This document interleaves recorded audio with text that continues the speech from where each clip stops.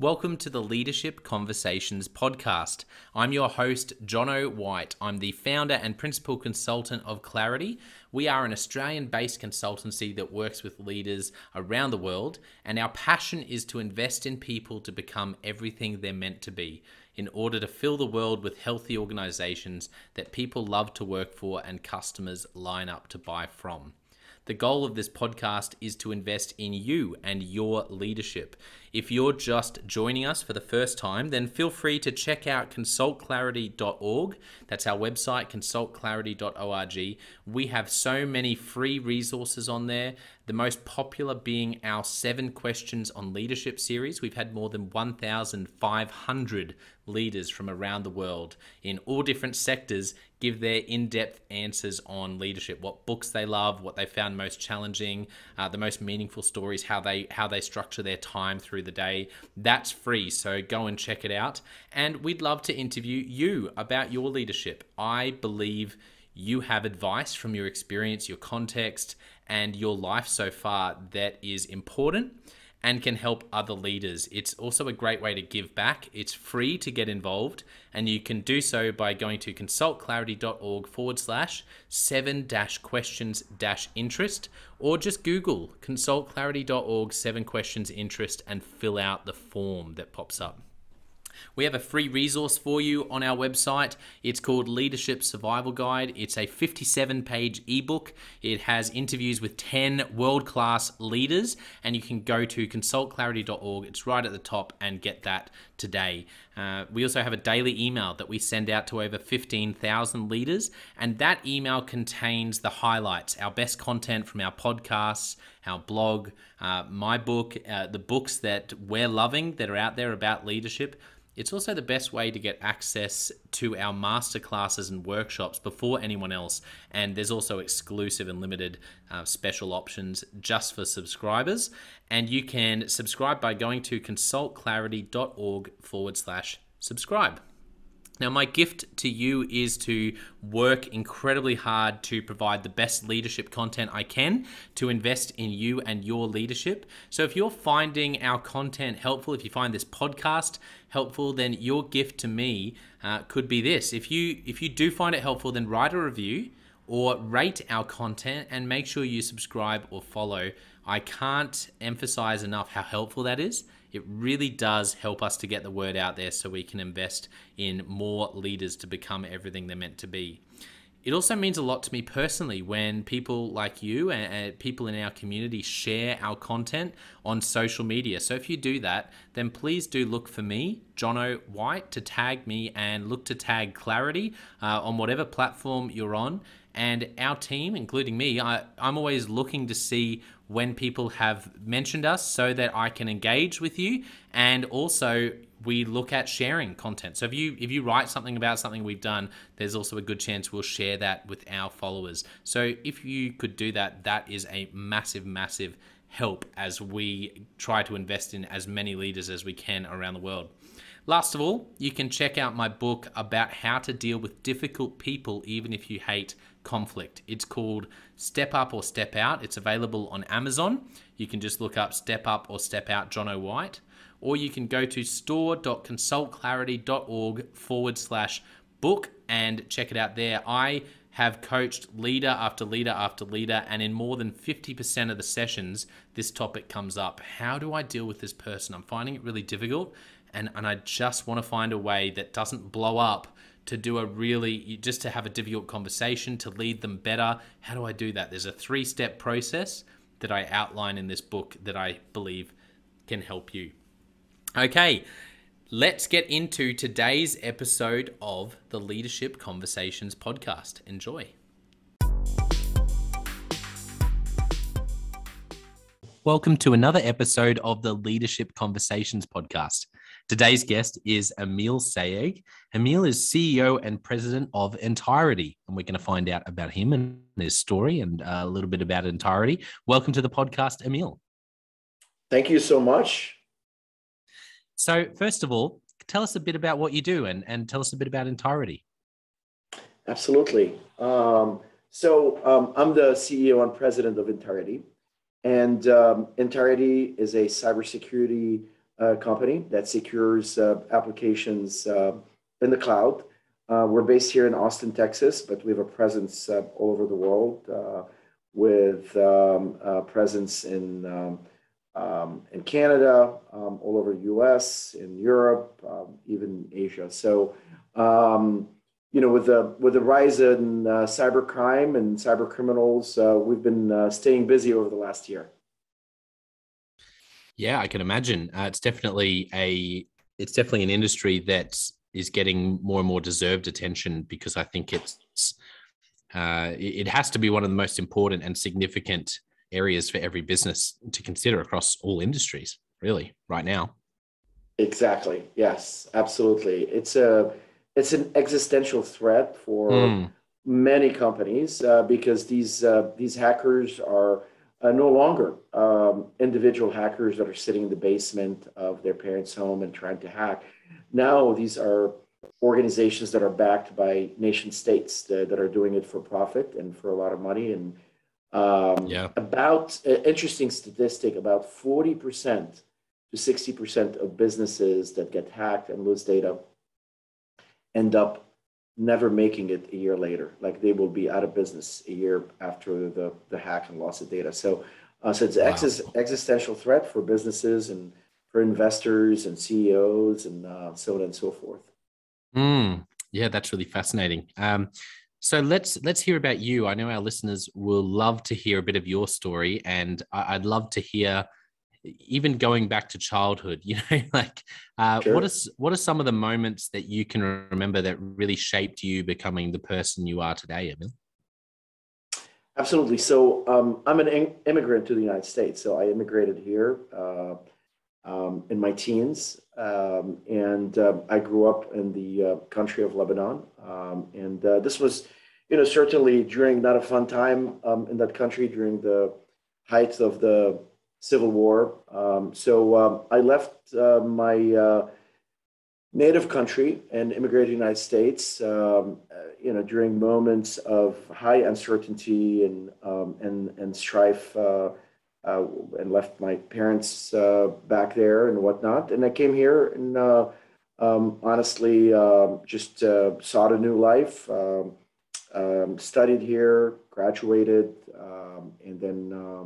and then started working in the United States, which welcomed me very warmly and gave me tons of opportunities. So this is, I would say, a seminal moment in my life, in my career.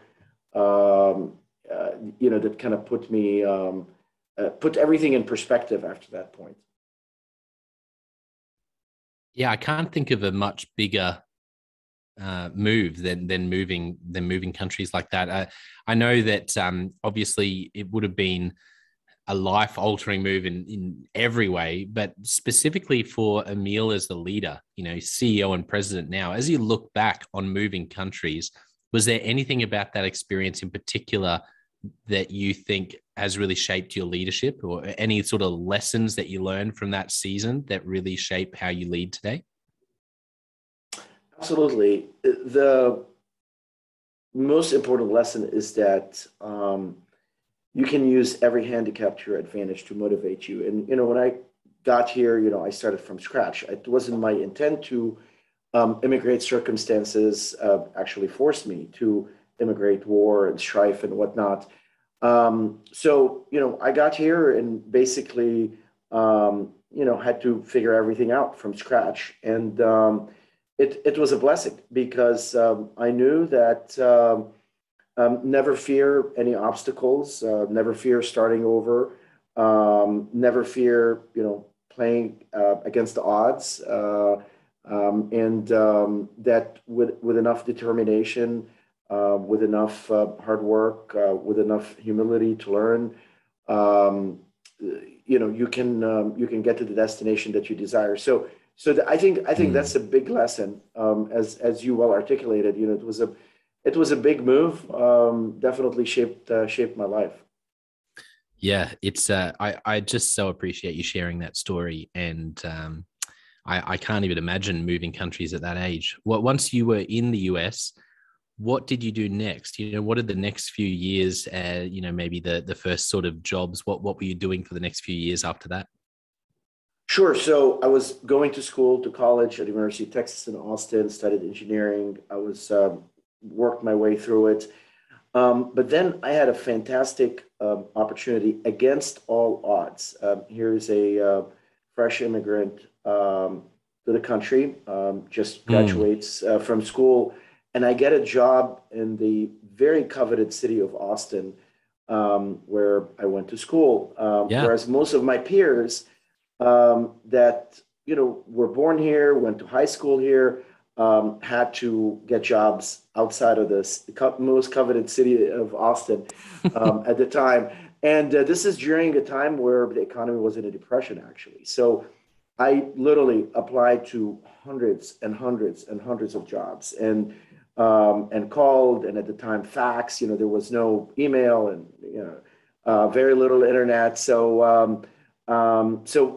I got a fantastic job as an engineer in the city of Austin with a company that some of your listeners would know, by the name of W. L. Gore and Associates. Is the company that makes Gore-Tex, the Gore-Tex Ah, jackets and all that. So yeah, yeah. but I got a position in their electronic products division as an engineer, and I got started there, and very quickly earned my stripes. I actually ended up obtaining 9 patents in my tenure there for 5 years, and it was a lot of fun. I learned a lot of leadership lessons from that company. Frankly, they have a very unconventional management style where Yeah. all the employees are associates. There are no titles, no hierarchy. Only for legal reasons you would have a location manager so that they can represent that location legally. Wow. But in general, there were no titles and no hierarchy, and then leaders essentially proved themselves and rose to the occasion, depending on projects and depending on circumstances and whatnot. So at a very young age, I knew that leadership was not something that somebody entitles you to or gives you. It's something that is earned, and something that is earned by the number of people that follow you and believe in your vision, or at least in what you have to bring to the table. So it was an extremely valuable lesson very early on. Yeah, that's incredible, and that is a wow. 5 patents. Did you say 5 patents in 5 years? Actually, 9 patents. No, oh, sorry. Yeah, yeah. 9 patents in 5 years. That's incredible. Yeah. Wow. What a first significant sort of role to really cut your teeth in. And so, in that role, were you managing people, or were you more an individual contributor? Initially, was an individual contributor, of course. I was an engineer out of school, cut my teeth in various engineering functions. And, very quickly, I had this concept that I wanted to take to market. And fortunately, the company allowed such ideas to be taken to market, regardless of where you were at the totem pole. And as I took it to market, it started gaining acceptance. So certainly, I had to form a team so that we can take it to market as well as develop it and productize it. So it was kind of almost kind of setting up your own company. So you had to have some production people as well as some product management folks and engineers. So created this cell and took this product to market, and had the fantastic opportunity to travel around the world, something like 20, 25 countries, to go and evangelize this new product, which was in the field of telecommunication. Yeah, I mean, fantastic opportunity. So it's almost like you're working in this larger company, but you're almost getting to be an entrepreneur within a larger company structure. Exactly. And that concept is what shaped the rest of my career. Whenever I could give that opportunity to others, I always did.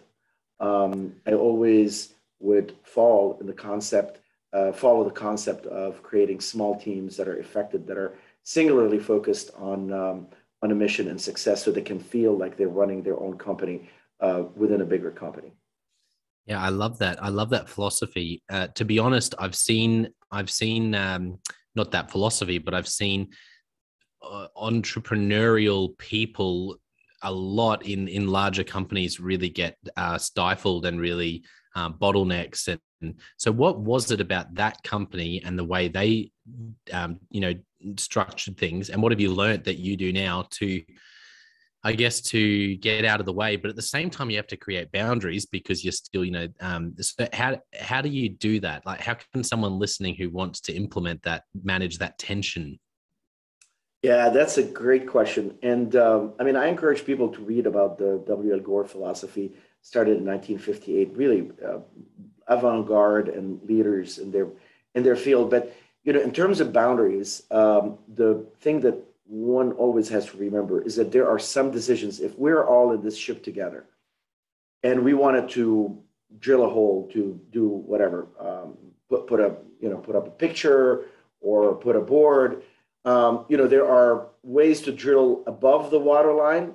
Above the waterline decisions would not sink the ship. You can, drill a hole, put up your picture and so. However, below the waterline, that's when you sink the ship, where everybody's on that ship. So decisions need to be divided into, are these decisions that would sink this collective ship that we're all in, which is the company or this group, or are they, look, you got the freedom, go ahead and execute and go as fast as you can and, figure it out. So that concept is really liberating, to kind of divide up decisions where you can have, perfect autonomy versus decisions that you would need to consult or inform others of. Yeah, that's genius. I've never heard of that analogy before. I love that idea of what's above deck or above sea level, what's below, and if it's above, let people let people make their own choices and really give lots of freedom. And if it's below, then realize that needs more process structure and leadership. That's brilliant. Yeah, it's shaped me. I repeat it. A lot of people that work with me get tired of hearing it, but it's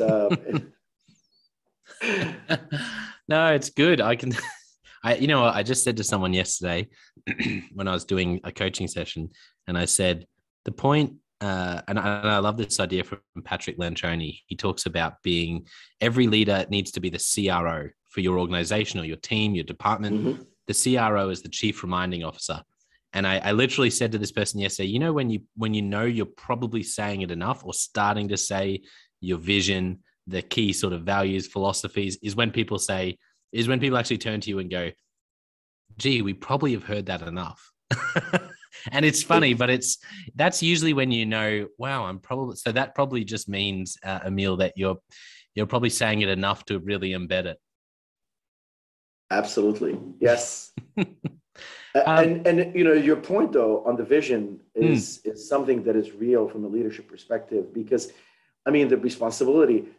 So our responsibilities as leaders is to help create that vision, and then frankly expedite everybody to go and deliver on that vision. And so repetition is extremely important when it comes to the company vision, because this is another thing, is that if teams aren't fully aligned on that vision and everybody's like, maybe, 1 degree off here, 5 degrees off here, what you're going to get is actually pretty big divergence as things, kind of go forward, right? So as things go forward, these teams are very divergent. So you got to make sure that, on the vision, which is drilling below the waterline, you got to have perfect alignment. Yeah. I like that. And I like the ship analogy. It just made me think of, this is why I love working with executive teams so much, and leadership teams of larger organizations, also small businesses too. But when you're working with a larger organization, the thing I love about working with the exec team is, if you think of the ship analogy, it's like, we need to change course. And it's like above board, everyone sort of, is leaning to one side, and we're getting everyone to move to different locations, and we're sending out additional boats and attaching them with ropes to the ship to try to change it. And it's like, well, why don't we just adjust the rudder? And if we just make that tiny rudder change by a couple of degrees, everything happens seamlessly. And I feel like I've just taken your analogy and just, I don't know if I've taken it in a good direction, but I like the idea that when you're with an exec team, that's why exactly what you just said, when you can get 2 degrees of alignment fixed at an executive leadership level, suddenly that's like moving the rudder.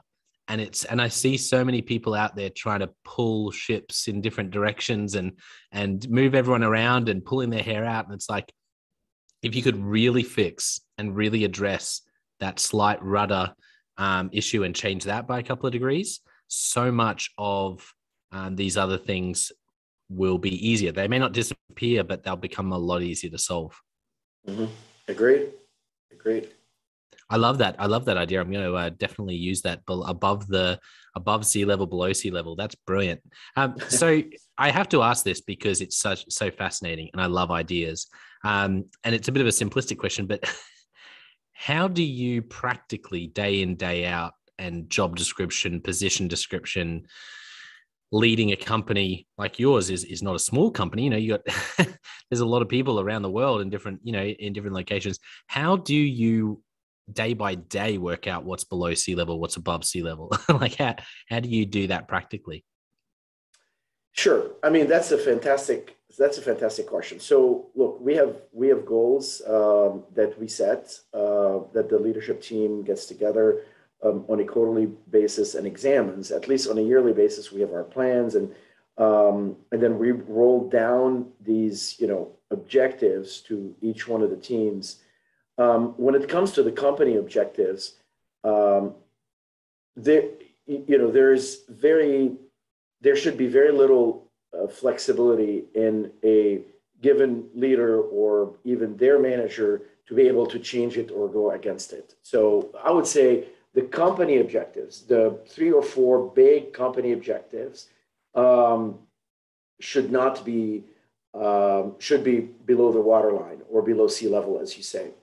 In terms of how they deliver on those, and then the individual functional objectives, those should be up to the functional leader discretion on how these get changed or how these get modified and so on and so forth. So I would say that's kind of how I like to keep it and how to manage. Now, I always say on a quarterly basis, we have an opportunity to sit here and, adjust and fine tune the company objectives if need be. Most of the time, those are set for the year, but we'll have an opportunity on a quarterly basis to come in and fine tune them, adjust them, so on and so forth. But, none of us should go against them, or none of us should go and change them essentially on a function by function basis without consulting with all the others. Yeah, that's brilliant. How did you find, or how do you find that different in a larger scale compared to there might be a small business owner listening who's got a small team. They're leading the team and there's 6 of them in the company. What are the differences? Obviously, you nailed it for a larger company. I think that's 100%. The thing I'm thinking is, how do you do that in a smaller setting when, as someone put it on the podcast recently, so much of entrepreneurship and small business is about having plan A and then pivoting, like you're always pivoting in a small business. Do you have any advice or any thoughts on what it looks like in a smaller setting for a leader? In my humble opinion, it's not much different, because it's so much more important actually for an entrepreneur once they have something that's working to stay the course. And the tendency is to constantly pivot and you never find your groove. That's somewhat what I found with a lot of entrepreneurs, where the pivots are so huge and so quick just because they can, that they miss an opportunity. So I would say have a vision of what you want, align the 6 people that you got in your company to what you need.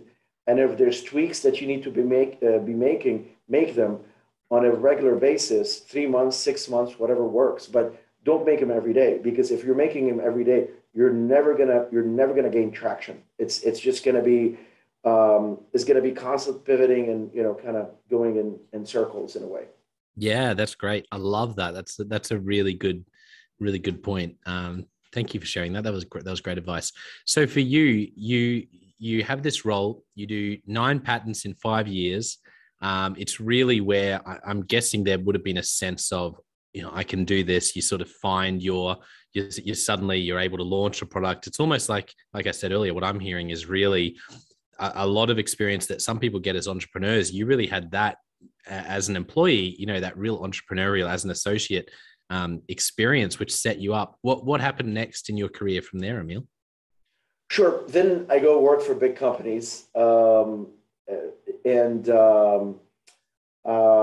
but then I got an opportunity to work for this small company at the time, which was called Rackspace.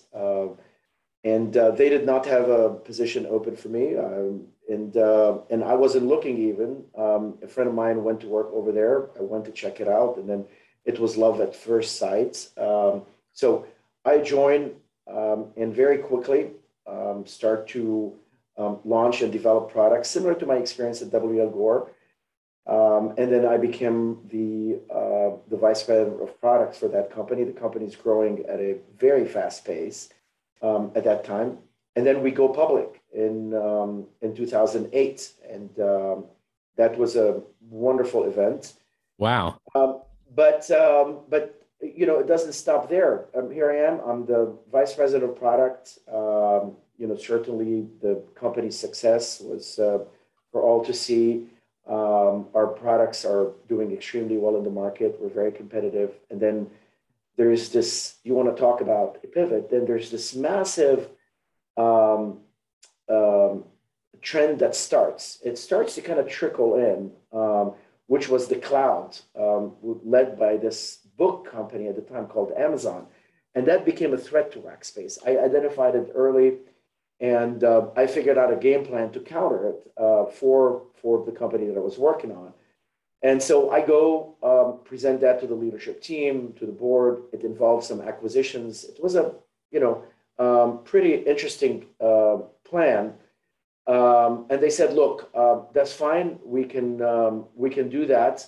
However, you have to leave your job as the head of product and go lead that division that you're proposing, because again, as I told you in the beginning of the podcast, I had this infatuation with creating small autonomous teams that acted like small businesses within a big business. So I left this job of mine, vice president of product, which I thought I was going to retire doing, right? Being a vice president of product, designing new products, and then became a GM of a business, of a small business that had very little revenue to none. Yeah. And grew it to close to $100 million in 2 years. Fantastic success, a lot of fun. Yeah. And so that was kind of what set me up to become a CEO. That general manager opportunity, we had the full P&L accountability, a team of diverse functions, all the functions, probably with the exception of HR and finance, every function that you would have in a company, and running it and growing it at such a fast pace really fully equipped me to be a CEO, and it was a lot of fun. Yeah, that's incredible. That's just a fantastic summary of what must have been such an exciting and full of challenges few years, but some amazing outcomes. And so as you sort of fast forward through your career since then and with what you're doing now, are there any moments that really stand out to you as pivotal for you, throughout your career now that you are a CEO, you've been doing what you're doing for a long time? Are there any moments that really stand out or are really particularly meaningful for you as a CEO? Absolutely. Never fear again. People that have good intentions, that work hard, that are reasonably smart can, figure things out. And, for me, when I joined Cadero, when I joined Hostway as CEO and then merged Hostway and hosting and formed Ntirety, again, as CEO, there were moments where things didn't look as they may have seen at first blush, harder than they were at least positioned or shown at first. So never fear, plow forward. If you have a good strategy, if you have a good plan, if you believe in the plan, Rally the team behind you and keep plowing because it's easy. There's a lot of people. The difference between a leader and that's successful and leaders that are not is being afraid of the first obstacle and giving up too soon. Yeah, I think you're so right. That's why I love what John Maxwell says when he talks about consistency and intentionality. And I feel like if you flip them around, you really talked a lot about being intentional. And that's those quarterly or annual meetings. Like, let's be incredibly intentional to set a very clear direction and make sure we're completely aligned. But you're right. What so many of, I think so many people, it's like that picture or that cartoon of the guy in the cave, sort of knocking away for gold, who turns around and he was only like, it's such a lame cliched sort of cartoon, but it's true. If you just consistency, I feel like really can unlock breakthrough and can unlock that next level that sometimes isn't far away if you'll just stick with the intentional strategy you've come up with. Exactly. Your story is incredible. I feel like I could ask another 20 questions. Instead, what I might do is invite you back down the track, Emil, and maybe we can do another episode, because I so loved hearing the analogy of the boat, and your career and your story is so rich. I'm really not doing it justice in a short episode. So maybe down the track we could do another episode and zoom in on some another part of your sort of leadership philosophy. So the invitation's there for you. Thank you. It will be an honor and a privilege. Thank you so much. Yeah. So let's land today by doing Leadership Express. I've got a bunch of questions. You ready? Yes. Okay. Firstly, and you can mention more than one. That's right, based on what we said before we clicked record. But what's a book that you've gifted to others? 7 Habits of Highly Effective People. That one I would give to lots of my leadership teams. Yeah. How good's that book? Stephen Covey, just it's you think it's good and you move on to something else, and then you see something and you go, wait, where have I heard that? And you go back to 7 Habits of Highly Effective People. That's my experience anyway. It's such a good book. Yeah. Great exactly. Recommendation. Now, any great podcasts, or it could be other things you're reading, watching, listening to, books, anything at the moment you're really enjoying taking in? Absolutely. There's a book I really enjoy. I've really enjoyed reading lately. Is The $1 Trillion Coach by Bill Campbell. It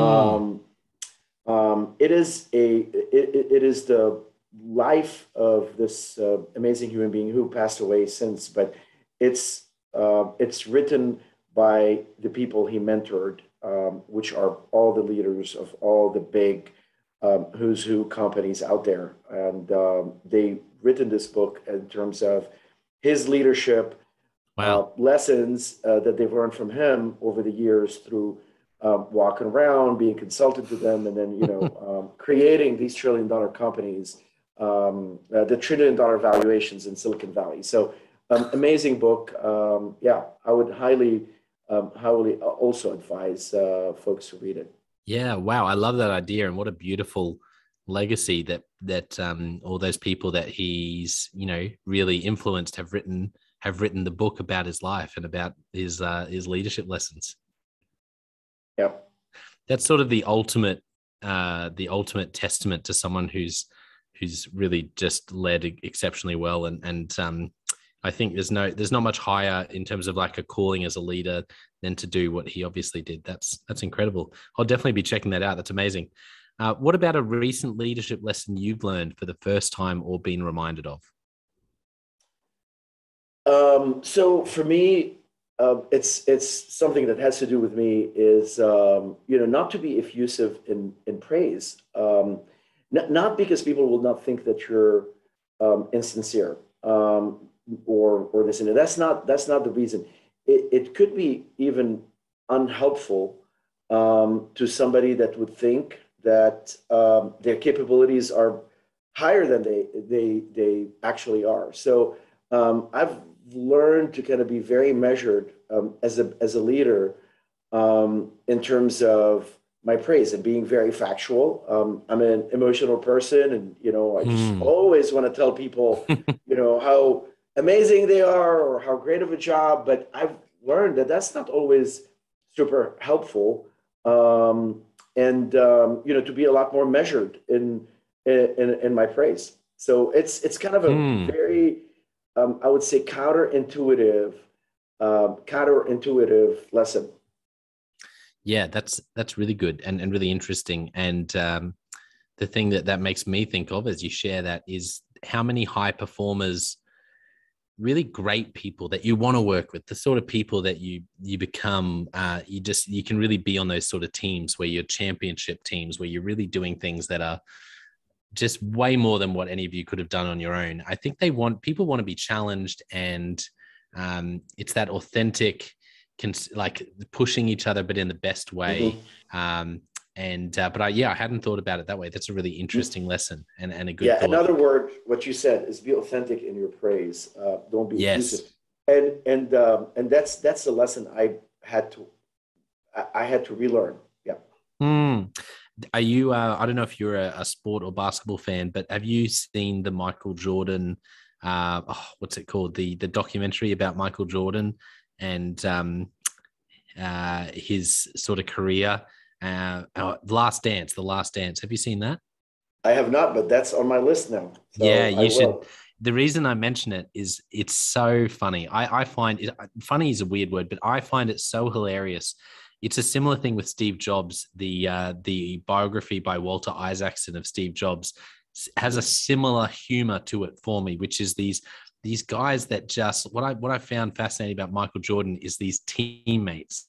They talk about him, and they just one of the things I love about his impact he had on people is there's this sort of like grind, and he probably almost takes it too far, right? But he pushes, but because of like he pushes his teammates, and Steve Jobs pushed people too. And it's so interesting how people sort of talk about it like, oh man, he was so intense, and yet at the same time they'll be like, but that was the best team I was ever a part of, and that was the best season I ever played. And that sort of paradox is really fascinating because people are like, man, he was crazy. He would just be so intense in practice, like, and he'd push us so hard, and it was horrible, and it was awesome.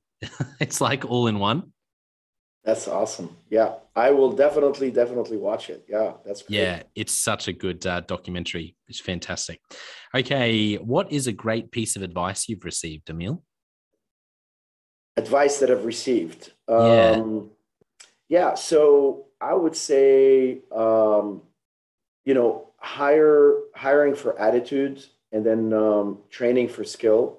A lot of time, at least early in my career, you needed to kind of get people with a certain degrees, certain certifications, and that's one piece of great advice that I've received. Yeah, that's brilliant advice. Thank you for passing that on. What's a big struggle or problem leaders are facing when it comes to cybersecurity?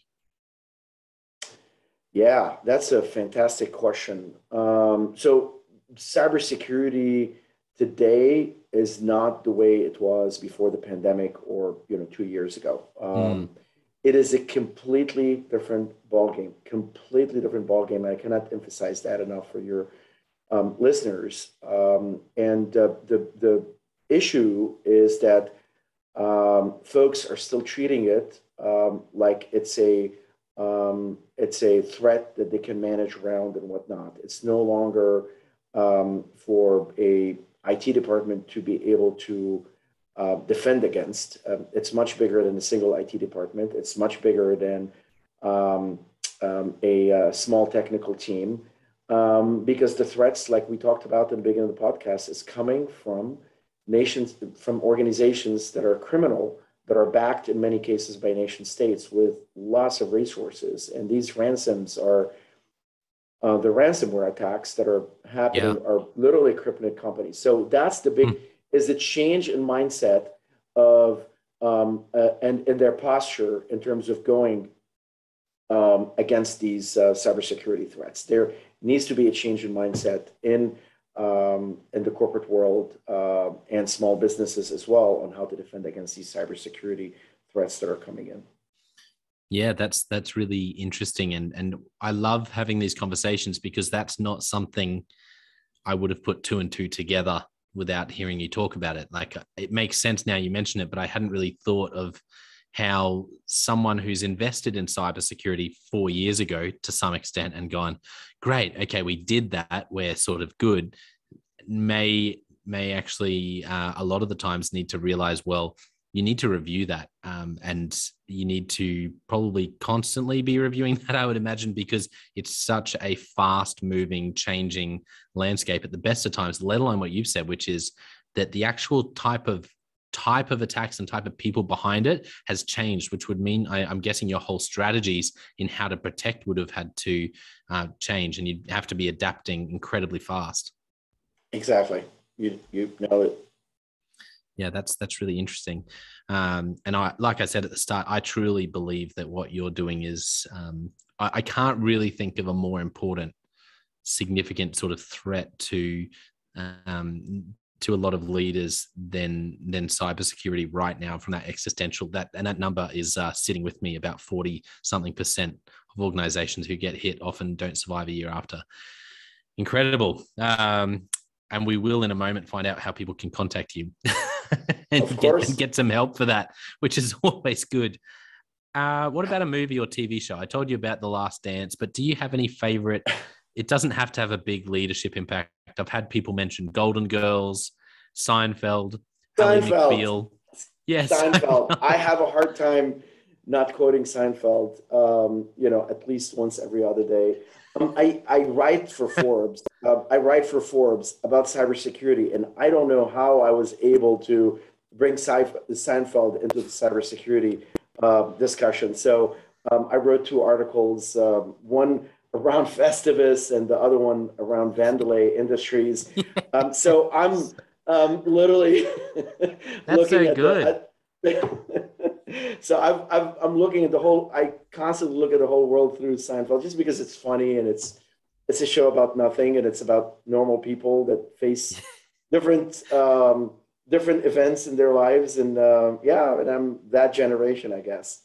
One of my favorite things to do when I'm doing a workshop with anyone, let's be honest, because I just use it as often as I can, but a workshop that has anything to do with teams and accountability is my favorite clip to show at a point when I might have, everyone's, just needs a moment to sort of think of something different than Jonno's voice or a workshop, is to have that moment where Kramer, I play that clip where Kramer has walked into a place and they've assumed he worked there, and they've given him, they've just assumed he worked there and started giving him work to do. And typical Kramer, he just goes along with it and starts turning up every day. And finally he gets called into the boss's office. And there's this line, which that's why I play this so often. But the boss says to him, "Look, Kramer, I'm so sorry, but we're going to have to let you go." And Kramer says, "But I don't even work here." Work here. And the boss says, "That's what makes this so hard." Exactly. I'm letting you go, even though you don't even technically work here. Exactly. So Seinfeld, yeah, I'm a big Seinfeld fan. I love it. Any others? Do you have any other favorite movies or TV shows that have really impacted you? This is an excuse for me to just get some great recommendations, and it's always a bit of fun hearing what leaders of all different places in the world enjoy watching. Sure. I mean, getting into cybersecurity, like the War Games, 1984, 1985. I don't know if you remember that movie, but that's something that always, I thought about how the world is going to evolve, and it was the first movie about hacking that stayed with me all this time. So that is a excellent movie. War Games from the 80s. Fantastic. I love recommendations like that. I can't remember if I've seen that, so I'll have to go and check it out. I do enjoy watching.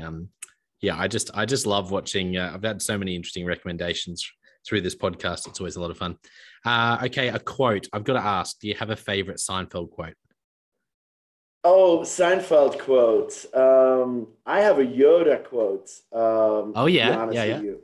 Yeah, I love a Yoda quote. Yeah, it's do or do not. There's no try. I love that. Yeah, that's good. There's just no try. And because I mean, I even tell that to my kids. It's like, well, I'm going to try to do this. Like, no, no, no. Just do or do not. There's no try. Just do it. It's that intentionality that we talked about. So, yeah. Yeah. Yoda, I love a good. I had someone the other day was talking Star Trek, and we've got Seinfeld, Yoda. It's amazing what we can bring in, just like in your Forbes articles. It's amazing what we can get into a leadership podcast. I love it. What about a tip for finding and keeping great talent? Absolutely. Number one is you have to, just like we talked about, the tip that was given me is hiring for talent, and then you educate them for skills and help them gain those skills. I think the best advice and the best thing that we can do as leaders is create a farm team in our companies where we're bringing people at the first level and give them opportunities to grow, and that becomes the bloodline of the company, right? That's where future leaders will come from. That's where future technical leaders. But that takes patience, and it takes patience. But the best, we have employees that have been with the company for 20 years, even some more, and those are the current leaders that we're leaning on. These are the folks that keep everything together. And these leaders don't have to be in the senior leadership level, but they're, your middle management, they're your directors, and they've gone up through the ranks and have proved themselves, believe in the company, they're loyal, so I know it's counterintuitive, loyalty, and kind of creating that loyalty now that people are just jumping ship, every couple of years. But I would say that's also the role of the leader, is to create that farm team where every employee can find their future in the company. They can find a career path, building a career path for those folks as soon as they start in. Yeah, that's great advice. And I completely agree. And I think you also raised a great point, which is if you're going to allow people to grow, you're going to have to allow people to make mistakes. And I think we love the idea of growth. As someone said, we love change, but we hate transition. And it's like we love the idea of growth, but we hate the idea of having to deal with mistakes. And it's like, well, you can't have one without the other. Or another great quote I've heard is you can have growth, you can have growth or control, but you can't have both. And this idea that if you want to create that, you're going to have to get used to a bit of mess and some mistakes and dealing with it, but you're going to create a culture that's going to raise great leaders, and bring up that bloodline, like you said, that's going to be the future of the company. So yeah, really good thoughts there, Emil. Thank you. Okay, what is the best thing that you're doing as a leader in your company? Like just any current strategies or any current things that you're doing that you're like, oh, other leaders should know about this. So for me, identifying and grooming leaders for the future is like one of my biggest functions in the company. I go around, I mentor a bunch of people in the company at all levels, and mentorship with those folks can be as I would say mundane as, hey, I have a problem in my email replies. People view me as terse, and we sit down and rewrite some of their emails where they're viewed as terse. Yeah.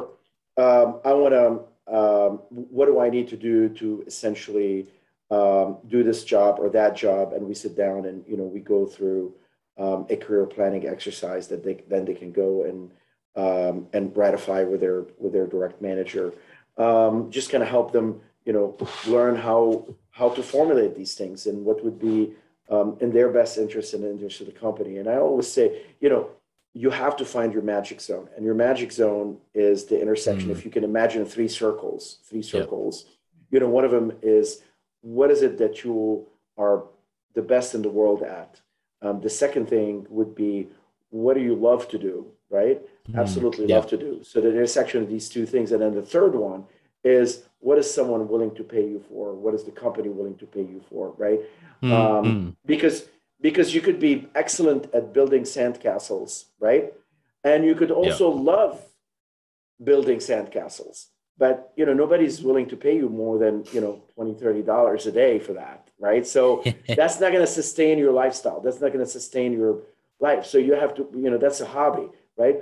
So what you need to find is something that you love to do, that you're the best in the world at, that somebody's willing to pay you for, and then you're in your magic zone, and then you're unstoppable, right? Then the sky's the limit. That's so good. And, as you unpack that, it made me think of Andre Agassi, and he has a wonderful autobiography called Open. I think it's called Open, the tennis player Andre Agassi. And Mm-hmm. you made me think of him because I had never put this link together until now, but he was literally the best in the world at tennis. And he was literally getting paid millions of dollars. And yet, and he talks about this in the book, he hated it. He deeply hated tennis. And it's interesting because he had two of those three, but was missing the one about being passionate and loving what you're doing. And it's so interesting that those three ideas work together. Even if you take one out, any one of those three out, you've got a missing link. And I read that and it blows my mind. I can't fathom that because I think, how can you be the number one tennis player in the world, be earning millions of dollars, and yet hate tennis?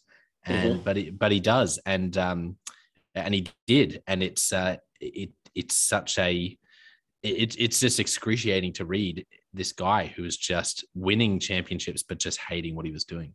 Yeah. Sorry, you go. Sorry. Oh, I thought you were going to say something. No, No no, I'm stress. agreeing. Yeah. No, I mean my thing is that there's so many people that hate their jobs, and Yes. therefore at some point they're not going to be good at it. And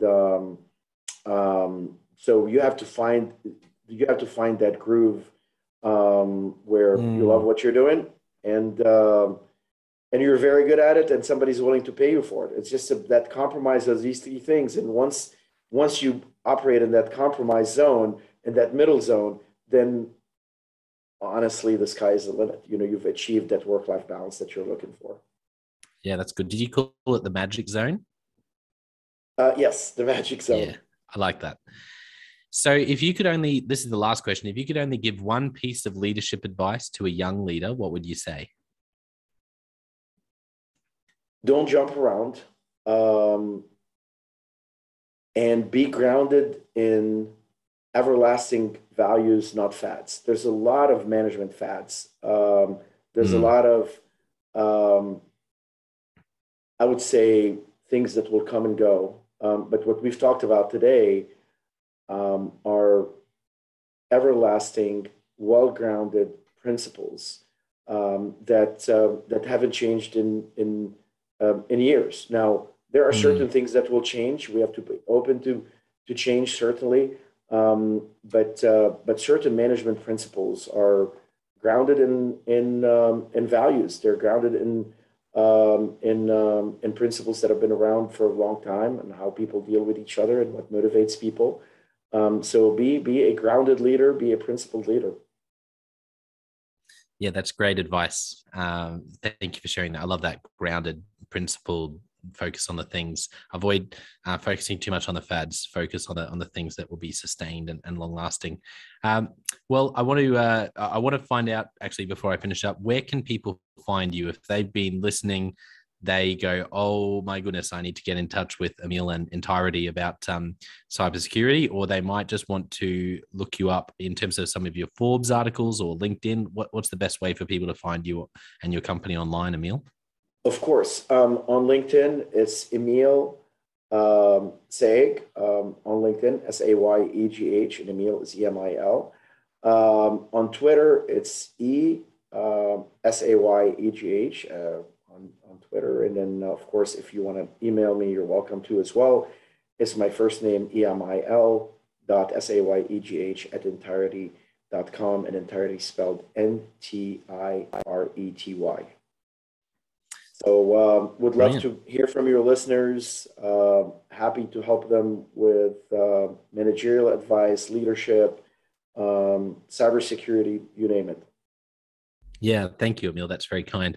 And I was actually thinking, as we sort of wrap up, I wonder how many. I reckon there's going to be a lot of people in the next week or two in a meeting or when they're mentoring someone else or in a conversation is going to be saying, you know what?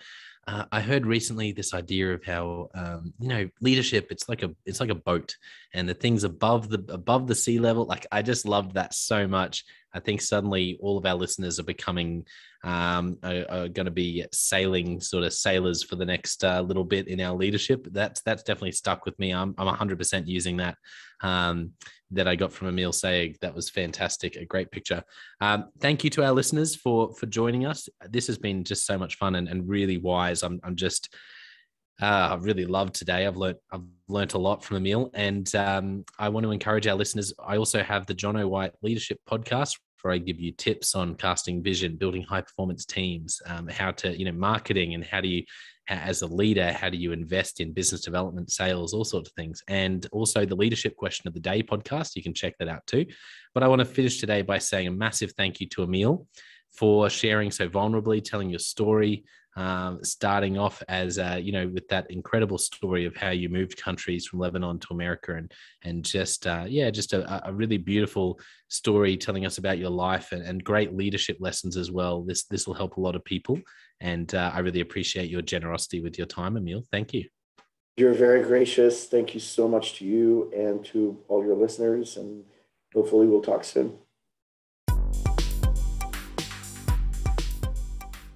Well, I hope you enjoyed that episode of the Leadership Conversations podcast as much as I did. If you're joining us for the first time, don't forget to check out consultclarity.org. That's our website, consultclarity.org. We have so many free resources on there, including our 7 Questions on Leadership series. We've had more than 1,500 leaders from all over the world in all different roles, in different industries, answer these 7 questions on leadership, and leaders give these in-depth answers around how they spend their time, a book that's been significant for them. It's just a gold mine. It's completely free to access, so go to consultclarity.org and look for that. We'd also love to interview you about your leadership. I believe your experience, your life, your context means that you have advice on leadership that other leaders can learn from. Yes, you, if you're going, not me, well, no, I really believe you would have something to add. So if you're looking for a way to give back, it's completely free to get involved. And we would love to interview you through the 7 Questions on Leadership. You just go to consultclarity.org/7-questions-interest, or Google consultclarity.org 7 questions interest and fill out the form and get involved. We have a free resource on our website called the Leadership Survival Guide. It's a 57-page ebook, 10 world-class leaders giving their thoughts on leadership, and that's completely free. It's available on our homepage, consultclarity.org, right at the top, so make sure you go and get that and download it today. And we have a free daily email that you can subscribe to. We send this out to over 15,000 leaders from around the world. And it contains the highlights of content from our podcasts, our blogs, our books we're reading. It's got the best content, and it gives you exclusive, limited, early access to our masterclasses, workshops, new products, special offers. It's all for our subscribers. You can go to consultclarity.org/subscribe and join 15,000 other leaders. And my gift to you is to work really hard, particularly through the Leadership Conversations podcast. I have been blown away by the quality of the leaders, and I'm learning as much as anyone in doing these interviews. So I'm having a great time. And my gift to you is to keep lining up the best leaders I can to invest in your leadership. Your gift to me, if you're finding this helpful, there is something that you could do that would help us out massively. And that is to write a review and to leave a rating for our podcast or wherever you're watching or listening to this. I can't tell you how much that helps us out. Also, subscribe or follow. It really does make a difference in helping us to help more leaders become everything they're meant to be. Another thing that means a lot to me personally is when I see our community share our content. So if you do share this or any other piece of content on social media, then thank you, and please do that. And look for me, Jonno White, or Clarity, and tag us in your post. Our team is always looking for posts to engage with from our community, and there's also a chance that we'll share your content to go beyond and share it with our followers. Last of all, you can check out my book. It's called Step Up or Step Out: How to Deal with Difficult People Even If You Hate Conflict. I wrote this book because 50% of the coaching sessions I have with leaders, this topic comes up again and again and again. And it's this idea of, how do I have this difficult conversation? How do I lead this person better when I'm finding them difficult? Or in some cases, you look and you say, I think I might be leading a difficult person. They're just quite difficult to lead, or I'm finding them quite difficult to lead. So there's a 3-step process that I unpack in Step Up or Step Out. And the amazing thing, and I've literally done this myself, and I've heard it anecdotally from other leaders as I've coached them, is that if you follow this process, you will see that person step up and change their behavior or make a decision, which is to step out some of the time. 95% of the time, people will step up or step out in just 4 weeks. And I stand by that. It's you have to read the book to understand, but I really do believe in it, and I've experienced it firsthand. It works. So you can go to Amazon, look up Step Up or Step Out Jonno White, or store.consultclarity.org/book. Well, thank you so much for listening. We're going to be back with a new episode next time of the Leadership Conversations podcast. And I hope today has helped you to take another step towards becoming the leader you're meant to be. See you next time.